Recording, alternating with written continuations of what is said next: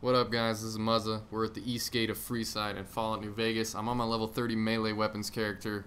Look at that chainsaw, man. It's fucking sweet. I just got that a few days ago. I don't really know where I find it. I don't think it's a unique weapon, but today's unique weapon is amazing. It's the most awesome thing I've ever seen in this game, and it's relatively easy to get. All you gotta do is come up here at the east gate of Freeside and pickpocket Max here, and you're gonna get the weapon called Euclid Sea Finder. There's other ways of getting it. You can pay him 1,000 caps for it if he's awake, but I prefer just to pickpocket it from him rather than kill him or talk him into selling me it, things like that.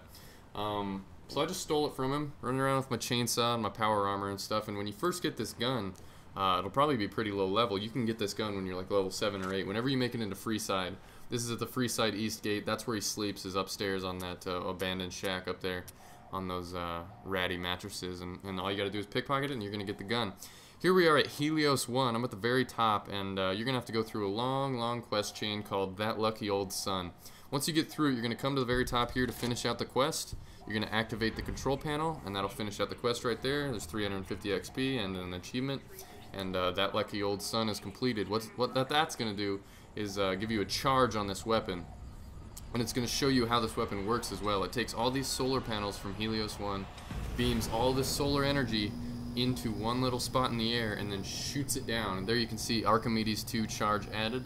That's the ammo that this weapon uses. When you first get this weapon in the game, it's supposed to like basically trick you into thinking that it's just a toy gun, that there's no ammo for it, and you don't know where to get the ammo. But as you make it farther and farther through the game, just come to Helios 1, do this side quest, and then you'll be able to enjoy this weapon.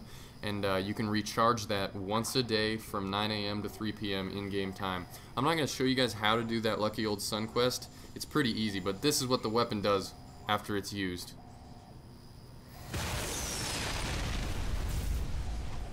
So there you go, a giant beam of solar energy. It kills everything within like 100-foot range.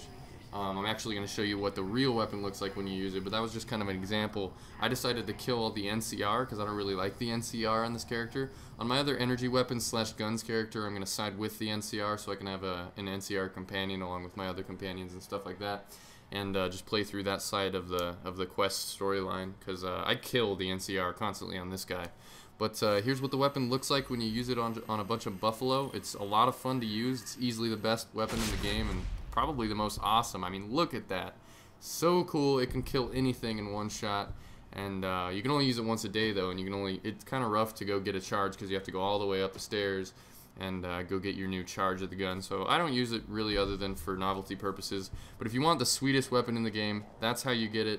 If you want to learn how to do the quest That Lucky Old Sun, I'll have a link in the bottom bar so I don't have to explain the whole thing for you. There's a lot of different ways you can do it. Basically just go to Helios 1 and engage with a bunch of people and eventually get started. It's an easy side quest. But yeah, hope you guys liked the video. I will have a lot more Fallout videos even through Black Ops, and I'll see you guys later.